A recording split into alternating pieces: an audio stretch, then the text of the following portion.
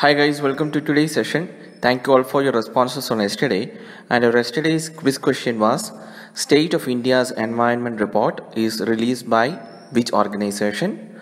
So guys, the correct answer here is it is released by Center for Science and Environment. So that is the right answer. Let's now start today's session. First question for the day, Jaya Jaitly task force recently seen in the news is constituted for option A, NPA Recovery, option B, issues related with age of motherhood, option C, COVID vaccine development, and option D, Atma Nirbhar Bharat implementation. Guys, the correct answer here is it is option B, issues related with age of motherhood. The terms of reference of Jaya Jaitly task force are to examine the issues related to infant mortality rate, maternal mortality rate, total fertility rate, sex ratio at birth, child sex ratio, and any other issues pertaining to health and nutrition, and also to suggest measures for promoting higher education among women. And another terms of reference is to suggest suitable legislations and amendments in existing laws, and also chalk out a detailed rollout plan with timelines to implement these recommendations. So that was terms of references of Jaya Jaitly task force. It was recently constituted. That's why this question is asked. Moving to the second question. Second question is with reference to non-permanent members of UNSC. Consider the following statements. Statement 1. There are 10 non-permanent members in UNSC. Statement 2. The tenure for each non-permanent member is 2 years. And statement 3. Non-permanent members are elected by the permanent members of UNSC. Select the correct answer using the codes given below. Option A 1 and 2 only, option B 2 and 3 only, option C 1 and 3 only, and option D 1, 2 and 3. Guys, the correct answer here is it is option A 1 and 2 only. Third statement is wrong. The United Nations Security Council is composed of 15 members. Out of 15 members, 5 permanent members are there, that are China, France, Russia, United States and United Kingdom. That are the P5 members, permanent 5 members. And there are 10 non-permanent members who are elected by United Nations General Assembly. That's why statement 3 is wrong. They are elected by United Nations General Assembly. And each of these 15 members has 1 vote. And the non-permanent members are elected for a 2 years term. So every year, the UNGA, that is General Assembly, elects 5 non-permanent members out of total 10. And these 10 seats are distributed among the regions of the world.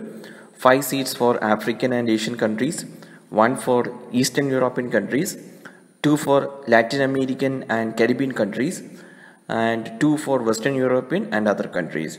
And of the 5 seats for Africa and Asia, 3 are for Africa and 2 for Asia.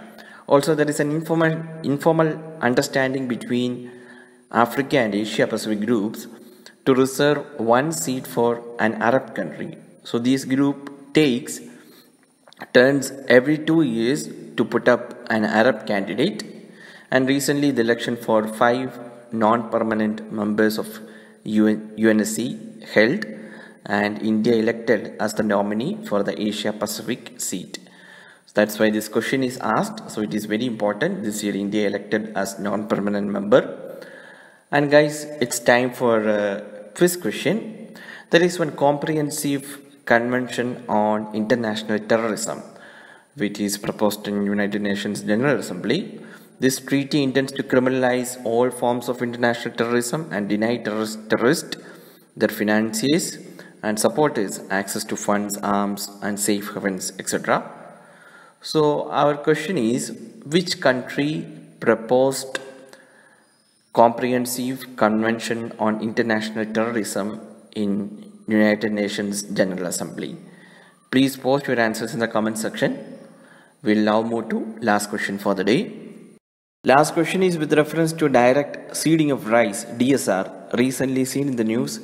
Consider the following statement. Statement 1, in this farmers prepare nurseries where the paddy seeds are first sown and raised into young plants. Statement 2, the first irrigation under DSR is necessary only 21 days after sowing. So which of the above statements is correct? Option A 1 only, option B 2 only, option C both 1 and 2, and option D neither 1 nor 2.